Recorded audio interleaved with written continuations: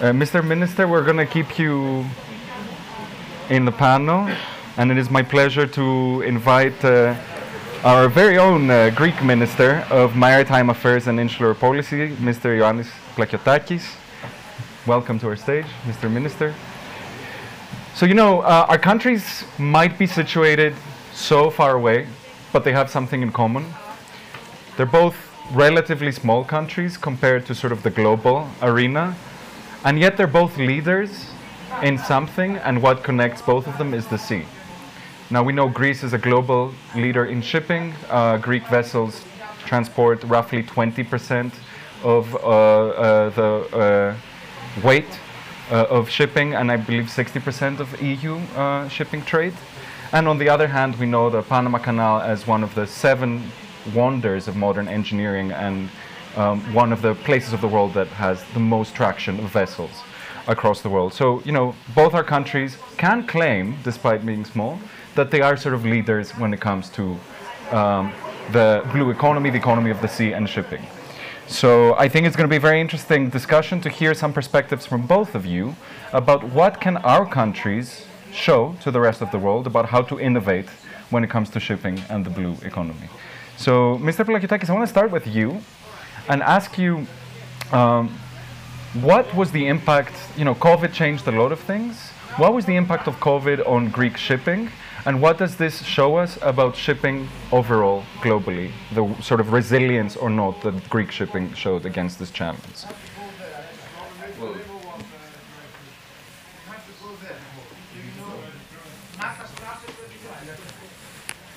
Let me test it. There you go.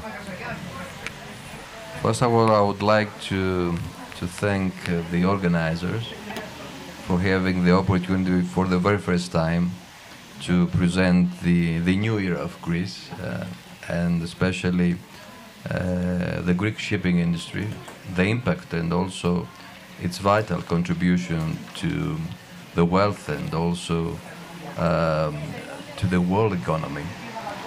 Despite the fact that we live in challenging times and the pandemic has more or less rescheduled our priorities, Greek shipping has achieved to maintain its leading position at the international maritime trade. Also, Greek Maritime Administration has proven that its main priority is to safeguard the competitiveness of the sector and the high quality at global level. So, in a sense, despite the fact that we confronted COVID, despite the fact we are suffering from the Russian invasion to Ukraine, Greek shipping has managed to maintain its leading position. Everybody knows the entrepreneurial spirit of Greek ship owners. We control, you already said it, 21% of the global deadweight tonnage and 59% of the European fleet. So the contribution of Greek shipping, it's absolutely vital in order to serve the market needs of the global economy. Great. So, Senor Rojas, I'm wondering, in your portfolio, which is investment, how important is sort of the maritime industry in Panama? And sort of in a similar vein, how have the recent global challenges affected that sector? Has it been negatively affected? Has it been resilient? Well, as far as the portfolio that I manage, we're focused on the investments that happen in Panama. That's why I gave the example of, during the pandemic, being able to having a new port in the Atlantic that was announced last week of $1.5 billion, and that the movement through our ports during this pandemic increased 19%, and that the revenues that we're getting from the Panama Canal this year compared to pre-pandemic numbers are increasing by almost 50%. But certainly we are a country that has traditionally and look forward to doing more business with Greece, and our shipping registry serves as best as possible in years to come to Greece. Great. Now, one of the main themes that, as always, is discussed in Davos is the idea of the climate crisis as sort of this impending doom that has to force us to change the way we think of our economy. And the shipping and maritime industries are part of that. So, Mr. Plakiatakis, I wonder what sort of changes have you seen in the shipping industry in Greece when it comes to the so-called blue economy, and what do they show us about the direction of shipping globally? Well, everybody should realize that shipping is a global industry. So therefore it requires global rules and regulations.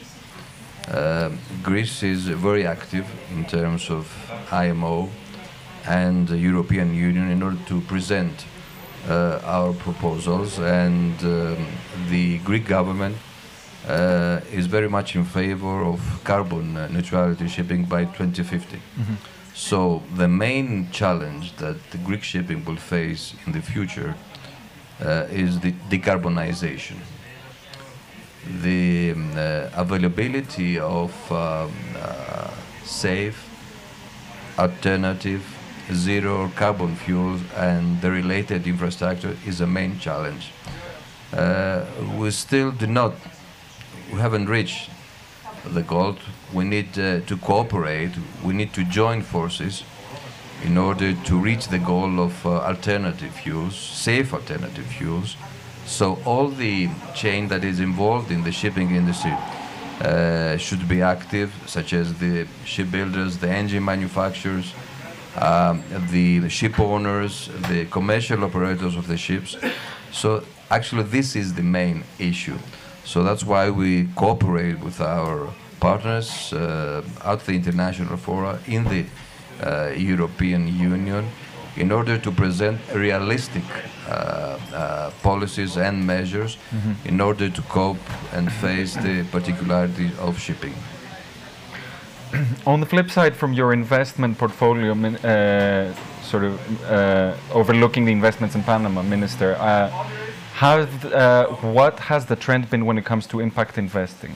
Has there been more impact investing in Panama? Has there been, you think, a shift in sort of green and blue economy? And what does the government do to sort of induce more of those, if you will?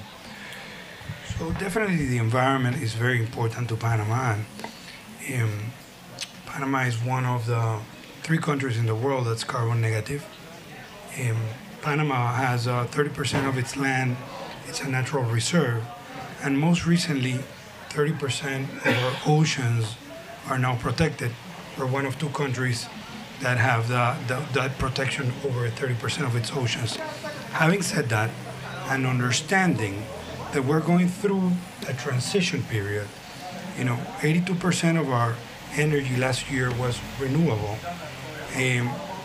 But we understand that our job is to serve the world. And the world, yes, we have a goal of IMO 2030 of going towards natural gas. But some companies, some shipping companies, important shipping companies, some of them are not going towards natural gas, are going more towards biofuels. We don't know, because we don't create the rules. It's, as the minister said, it's something that we have to all work together in consensus. If the world is headed towards LNG by 2030, we're preparing ourselves. We have a great gas station from a real location standpoint, which is a gas plant that we have in the entrance of the Atlantic in the Panama Canal. But if we go that way or the other, or times change, because that's a consensus of the world, Panama's role will be to support the world and the maritime industry. Mr. Plakiatakis, I have to confess to you, on a journalistic trip I made to Norway about 2 years ago, I was shocked to see that for short distance ferries, they've started to use hybrid ferries and occasionally electric ferries, which was, very groundbreaking to me. And the Norwegians were very, keen on sort of selling this as a concept. What I was mostly surprised by was that this was the result of government and industry really working together, providing incentives for solutions like that to flourish. So I'm wondering, in Greece, do you see sort of these partnerships between the government and the shipping industry creating sort of innovative examples? What are some of those, and how do you think they can change sort of the global economy? Well, we do have close relations with the industry, with the major shareholders, and in fact, we're in a process of greening our coastal fleet with European funding.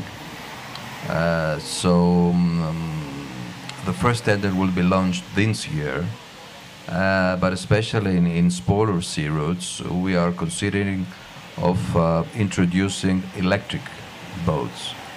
So yes, we are considering all these options, and we are preparing, of course, the shipping industry, especially the coastal ferry business, for these changes. But at the moment, the Greek ferry business must survive. Yeah, of course. Due to the high oil prices, I mean, everything has gone up. Inflation is one of the main issues that our friend, the Minister of Panama, has already stated.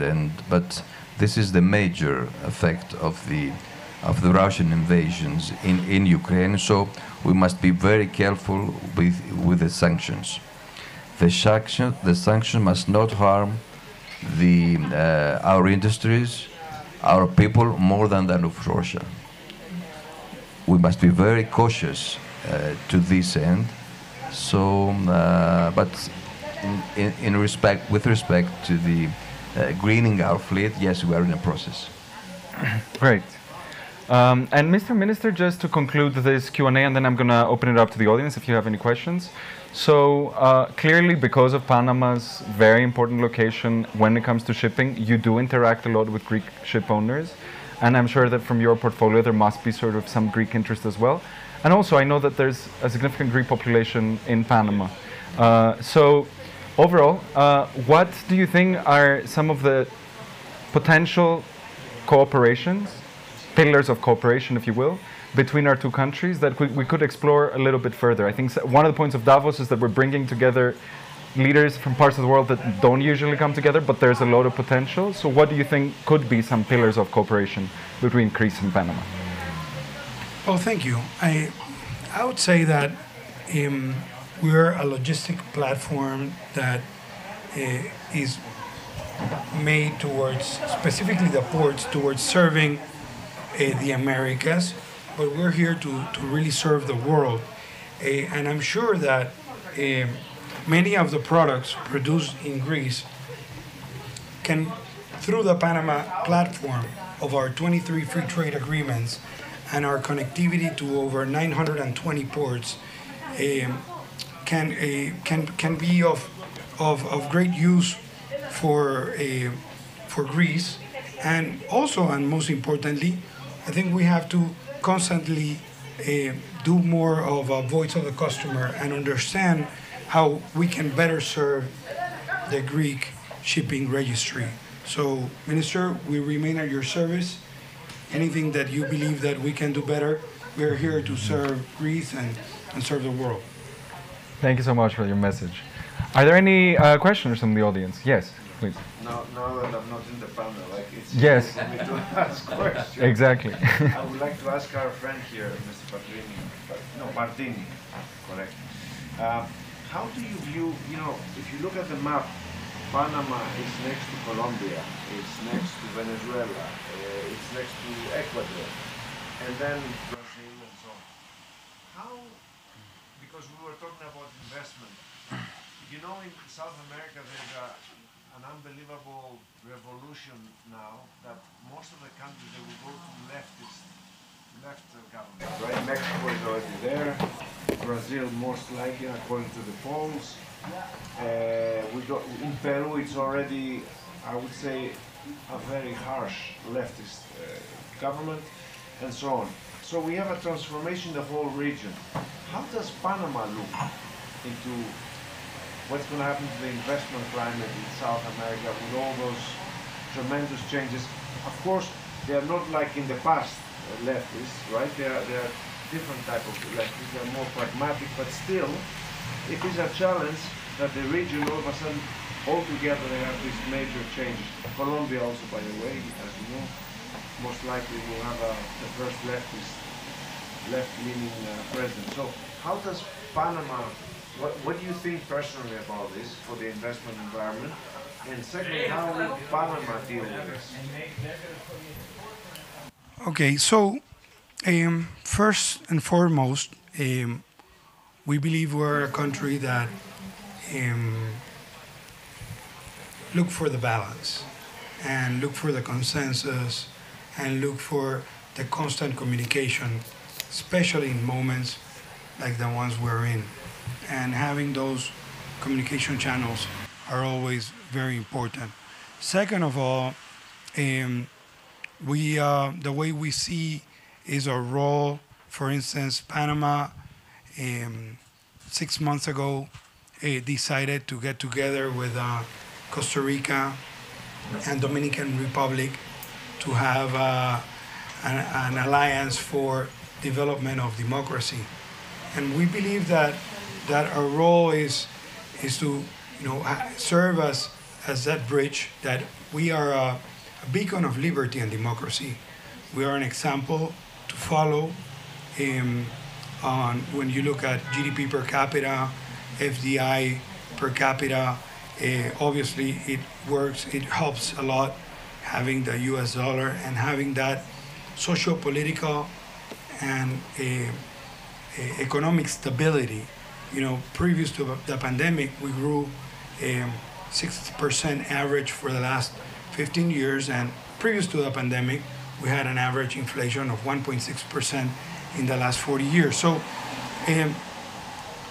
regardless of the difficult times that we're going through, that obviously affect the political and socioeconomic stability of different countries, we believe that we want the best for a region.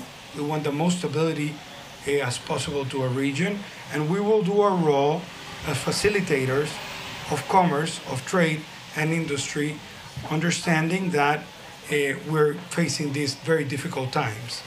During the pandemic, very tough times, and the moment that we're living right now, almost 50 multinationals decided to establish their headquarters in Panama because of the different situations. So in some cases, it was preventing a turmoil or having some sort of plan B.